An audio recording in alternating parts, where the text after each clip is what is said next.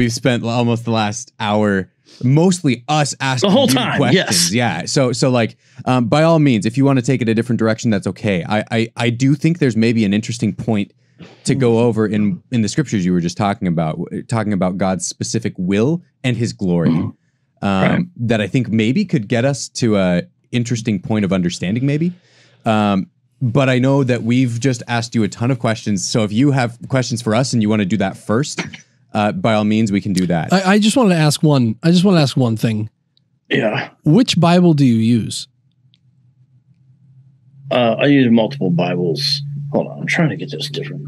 I mean, I read from two different translations. I read from ESV and NIV just now. Because I mean, it sounds like your theology is very heavily built. I mean, it is rock built on your interpretation of whatever translation of the Bible that you're using, right? Oh, no. That's why I mentioned the Greek word underneath there just now. Remember? And yes, well, that Greek word comes from a particular. It's not a source document.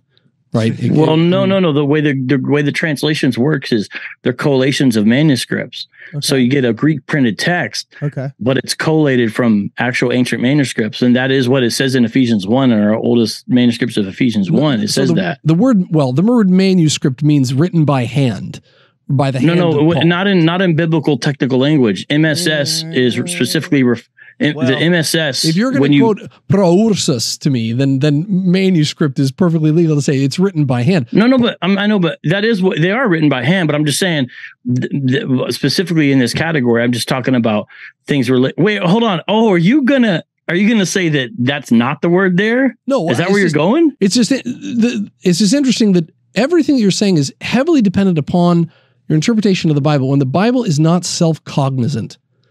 The Bible says, like, this is what the Bible says. The word Bible doesn't appear in the Bible. So I'm just trying to think of we're very much, the LDS theology is very much concerned with the 99 billion people who never had a chance to hear or read the word Bible in their entire lifetime. We're very concerned about the rest of God's human family that is just hopelessly damned according to your interpretation of the Bible, when the Bible didn't even exist. I mean, didn't even exist for most of human history. And that's why the Bible says, how will they hear without a preacher? In Romans, doesn't it say that in Romans 10? How will they hear without a preacher? We put in context. So the Bible says tough a lot. luck. No, but my point is, what you're saying is, so that's why Christian missions have always existed. It's for that very reason. They have not always existed. That is not true. Christian missions have existed. Christian missions have existed since the foundation of the church. And what about the billions of people who lived on earth before that? What about some? Well, that's a question in India who's never heard the word Jesus Christ in his entire life. So do you understand? These are arguments that all people who deal with the New Testament have to ask and answer. Right? Because you're not asking me as a Reformed person. This is what you're asking God. No, what I'm saying. What about all the people before? Right? Well, we have an answer. Our answer is that the Bible that you're using is not closed canon. That's our answer. That's a separate issue from. That's a separate issue, though. It's not. No, it's not. It's because you base your entire theology off that. Regardless of if the canon, let's table is the canon closed or not. The word predestined still appears in multiple times in all of our Greek manuscripts. That's not a variant there. That's not something. I mean, zip-de-doo, no child reads the Bible and comes away saying, "Yeah, there's no such thing as choice and free will." No. Good grief! Okay, don't say zip-de-doo. Okay, now a few things. One is, I don't think it's a good idea to appeal to a child's understanding of what the Bible should be. Number one. Number two, a child can read what is necessary for salvation and understand it. Right? What does Paul tell Timothy? I'm still not understanding this. Can somebody help me? Hold on. Paul tells Timothy that the scriptures that his mother and grandma have taught him since he was young are sufficient for salvation, so he can understand the basics of them.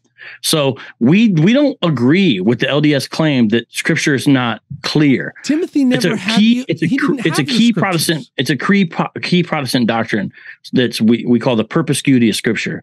That the main things of Scripture are indeed clear, and that's what. Wait, so am I condemned or no? One last. Part of the beef between Rome and the Protestants was that Rome said, "Hey, this is not clear. You regular people can't have this in your hands. You will interpret it wrong." And the Protestants said, no, let even the plowboy know the scriptures better than the king, right? And so there's a strong disagreement there in that issue. Well, but none of that gets away from what Ephesians 1 plainly says. A lot of what you're saying, you got to understand, is highly sectarian, meaning it's specifically coming from your place and your background, which I understand, but it's not appealing directly to the scripture, which is the main place that's going to convince guys like me. Agreeing with your interpretation of the word predestination, and to add on to Jonah's point, Timothy didn't have the Bible. The New Testament. Timothy certainly did have the scriptures. No, he did not have the New Testament we're speaking about was being made. I didn't say DVD while you're in the movie. It wasn't right? guys. It wasn't. You need. Canon at the if time. I say a word, unless I mess up, I mean the word. He did have the grapha. That's the Greek word for writings. That's what we're talking about. No, because I'm not talking about Timothy having the New Testament. I'm not talking about Timothy having the New Testament. That's my point. Timothy had access to the Old Testament, and he would have had access to part of the New Testament because he was living in it. That's not at all true. Well, what's not true? Have access to the Old Testament. The Old Testament didn't exist. Can I settle down? Can I prove to you he did? Paul quotes the book of Luke in Timothy. Okay, in the book, he quotes it. Vocab. You guys, everybody settle down. You're talking past each other.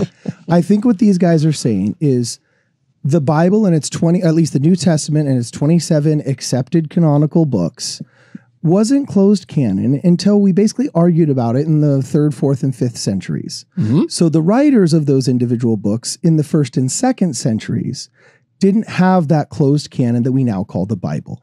What Vocab is saying is that well, they had the Grapha, they had the books that would become it, and they had the knowledge and the inspiration.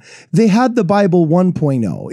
It hadn't gone through beta testing and been closed canon for another 300 years and became the 3.0, but they had the 1.0, and that's good enough. Is that a fair enough representation of what you're trying to say?